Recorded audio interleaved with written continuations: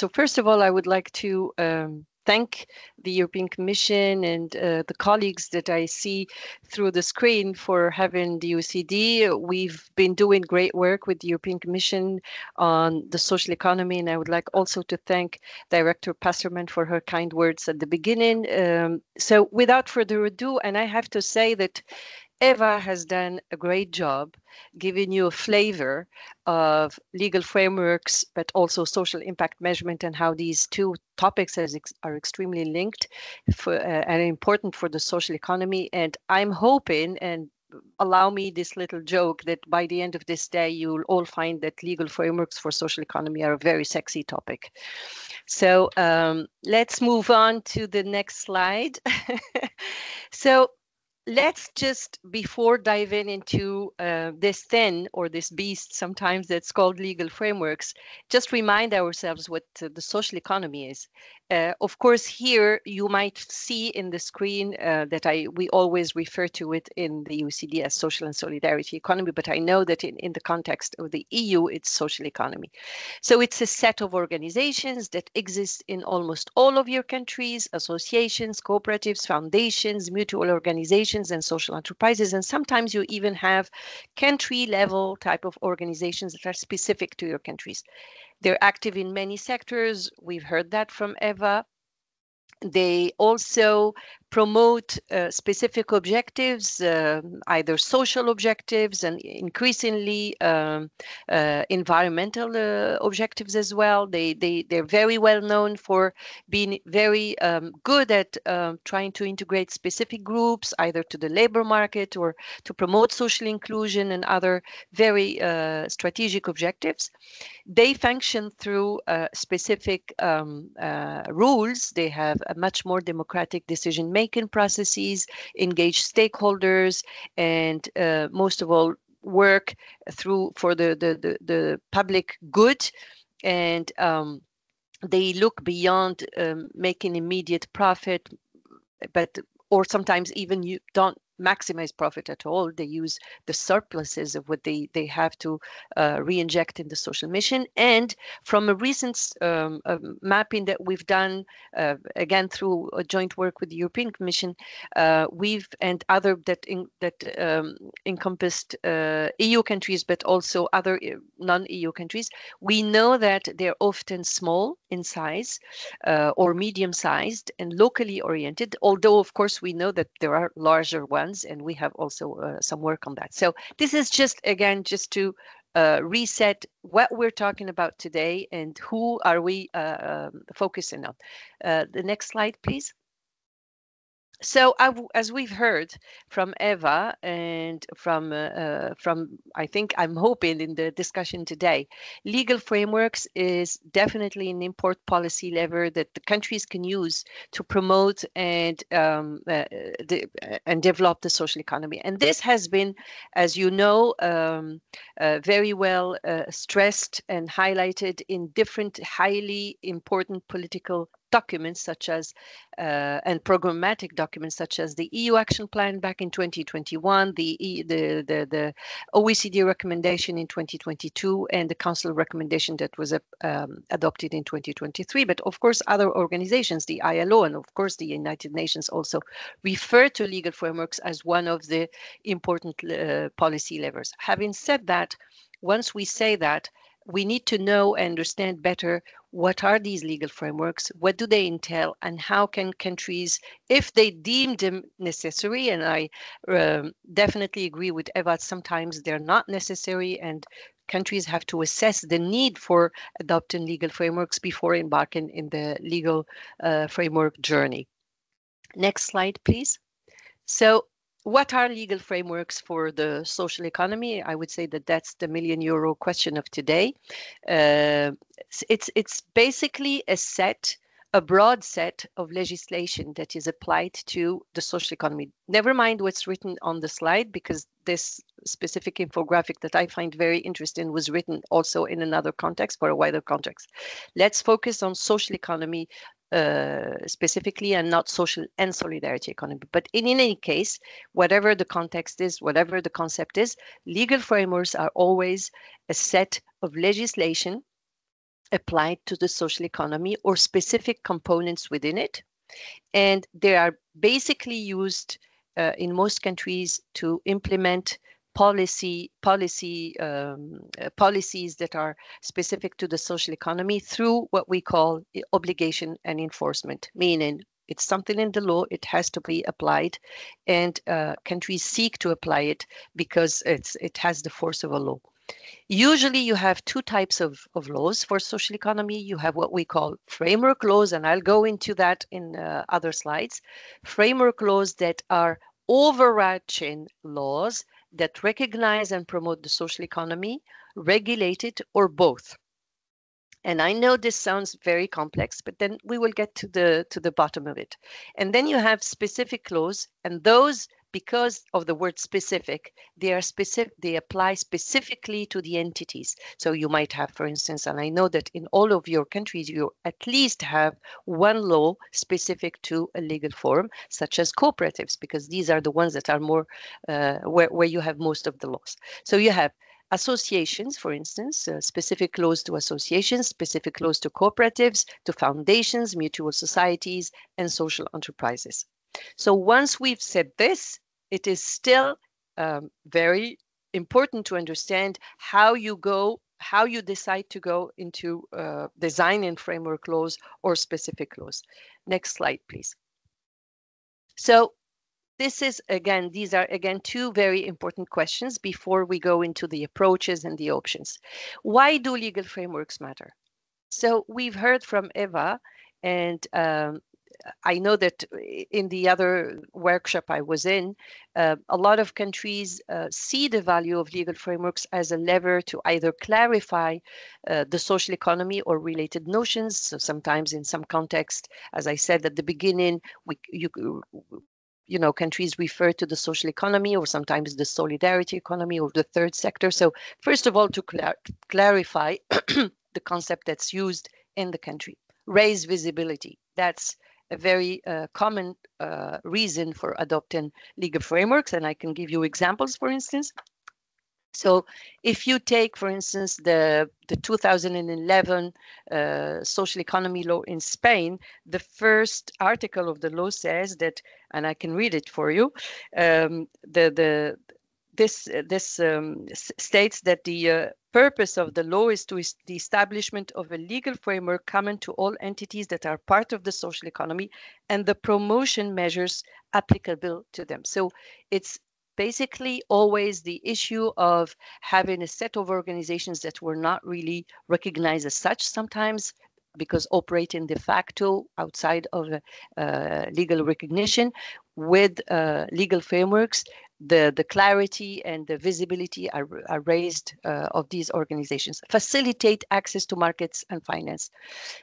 Sometimes these two objectives are clearly specified in legal frameworks, but not all the time. But these are two elements that sometimes can be found in laws, or sometimes the law is used as a basis for other measures, such as tax incentives, public financing schemes. And last but not least, it's also a basis to establish cooperation between government agencies and ministries to better coordinate policies. This is a very, very important element because, as we all know in the room here, social economy is not a sector, it's an approach to doing things. It's present in different sectors. So it's very important to ensure a common understanding among governmental bodies and agencies. And for that, a law can help a lot. Now, once we say this, of course, there are always two sides to the coin. If a law is too restrictive, sometimes it happens, it can limit social economy to specific sectors or to specific legal forms only. And this can be a limiting factor or a constraining factor for the development of the social economy. So that's a pitfall to avoid, and that's a consideration to have when assessing the need or not for a legal framework. Poor design and implementation without stakeholder consultation. So in my modest experience, this is one of the sectors where consultation is a must.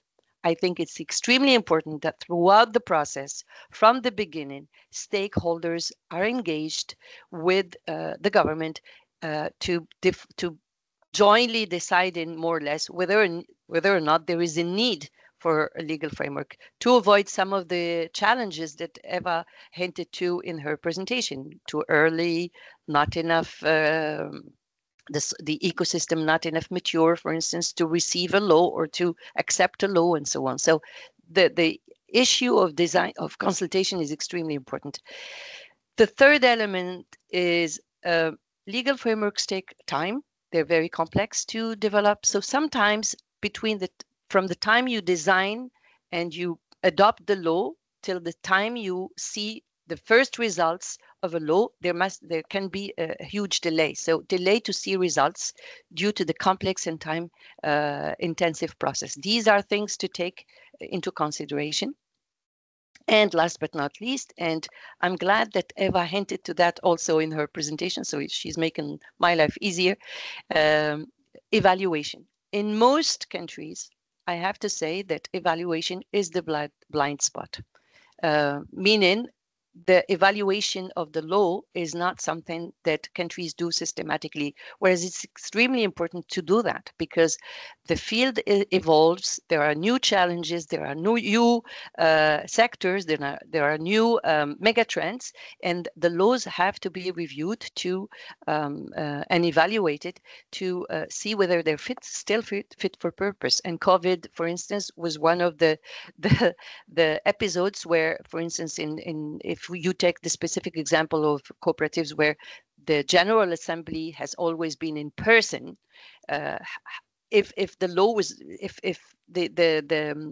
there were no measures to, for instance, allow people in members of cooperatives to meet online, where the law is very specific on the in-person criteria, that would have been very difficult for cooperatives to continue being active and proactive throughout the COVID-19 crisis. So these are elements to take into consideration while thinking of designing a legal framework, but also while implementing a legal framework.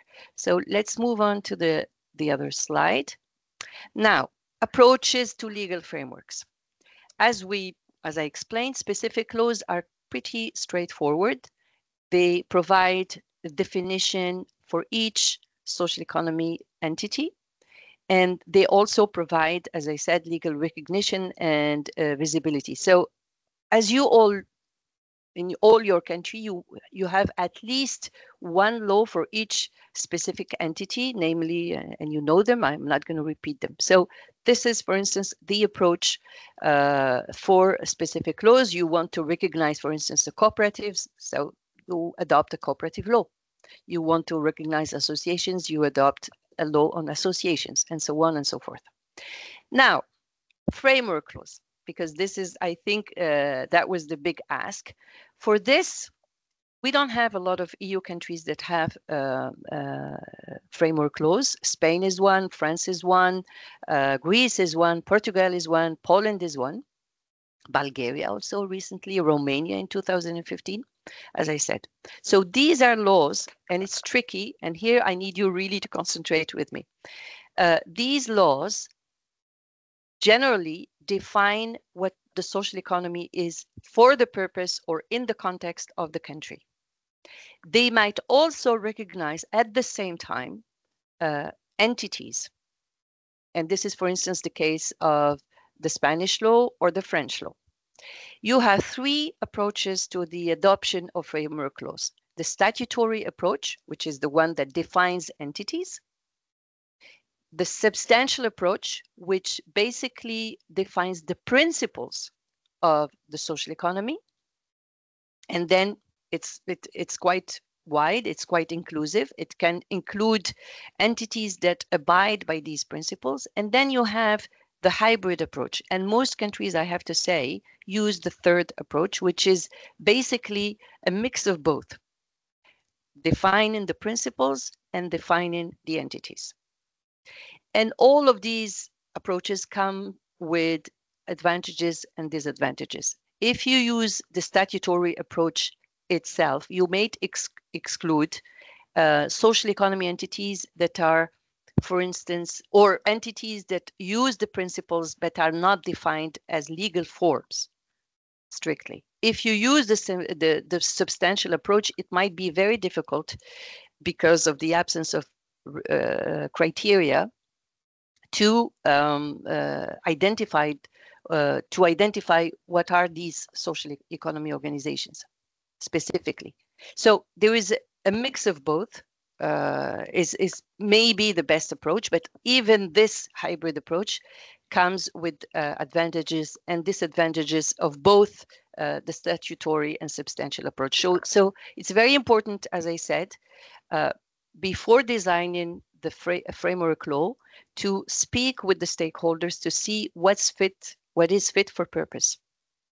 It might be a mix of both, and I think, in my personal opinion, sometimes it's the easiest approach to things is to use both, to define the principles and also to be very clear on the entities. But sometimes it's not needed. If you have enough specific laws and you define each of the entities by a specific law, you might need just a framework law or not that defines the principles. So it's very, very, very important that these things are co-constructed with the ecosystem and with the stakeholders. Next slide, please. Now, how do you do this? And I'm going to be trying to be very didactic in this. So roughly, you have to think of 4 stages in the process. First of all, to assess the need and the relevance of legal frameworks in your own context. Do you really need a law or not? Does a law, will a law create more complexity for social economy organizations or not? Will it limit the sectors where social economy organizations can go into or not? Is the ecosystem ready to accept the law or not? These are the very important questions. And in the policy guide that I've shared in the chat, we have specific questions for each of these phases. Second, select legal options. And I will go through them quickly in the presentation. Evaluation of the performance of legal frameworks. And of course, last but not least, exchange peer learning. What Eva also referred to, and I'm glad that in the survey, this is something that came up, the need for training, the need for learning from others, because sometimes some solutions that have been effective in some countries might be adopted, might be useful in different contexts. So I'm going to go very briefly go through these stages, and I'm happy to take questions during the discussion. Next slide, please. So here, assess the pros and cons of legal frameworks. Again, on the right side, on the left side, sorry, you have all the positive implications of a law. You regulate either through specific or framework laws that can help you raise awareness of the field, give social economy organizations greater legitimacy, but also make them more recognizable to potential investors, to potential funders, make them recognizable to organizations and government agencies that might procure goods and services from them. So this is very important. It brings clarity also on the boundaries of the social economy, meaning once you define in a law, you demarcate, you say exactly what social economy is and what social economy is not, and what are entities that are considered as social economy and those that are not.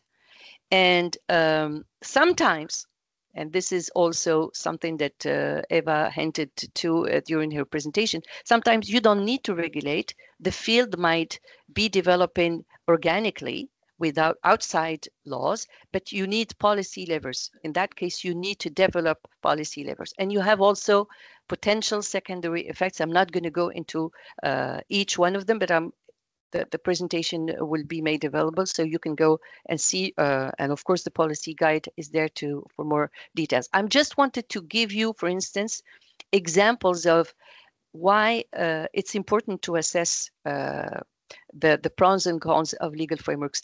I think that countries before embarking in this journey, have to have a set of clear objectives beyond the simple beyond the legal exercise in itself. Why am I creating this legal framework? For instance, in France, it was basically, but that's an overall objective. Of course, there were many other objectives of the 2014 law, but basically it was the overall objective was to create a coherent policy framework to support the job creation potential of social economy. And it gave it a lot of tools through the law. In Greece, it was basically also to support the economy after the 2008 financial crisis and to help rebuild and to construct the country. In Luxembourg, for instance, it was to recognize specific business models through the social impact companies and define them as and give them a definition, make them more recognizable as business models that create economic activity, but with a specific purpose and a specific management. So, and of course, sometimes in other countries, the objectives can be sector-based or can be also with the objective of creating X amount of jobs or raising the contribution of the sector to the GDP and so on and so forth. So these objectives have to be clear, because otherwise, if it's not clear from the get-go, then there is the implementation, might be difficult. Second, the other slide, please. Select the legal options. So here you have different options. Countries might feel the need to introduce a new framework law, such as Romania, for instance. You have also examples from outside the EU here, but I'm just putting them for a reference. For instance, there was a need when Romania adopted its law back in 2015 to clarify and recognize the social economy as a whole. And here you have the different approaches that I explained earlier on, the statutory one, the substantial one, or the hybrid one. And again, keep in mind the advantages and the disadvantages. Countries might decide to introduce specific laws on entities. And these laws can either introduce new legal forms or recognize existing organizations that didn't have a legal definition, or introduce a legal status or certification. Another option is to adjust existing legislation, for instance. And last but not least, you can also decide not to have a law.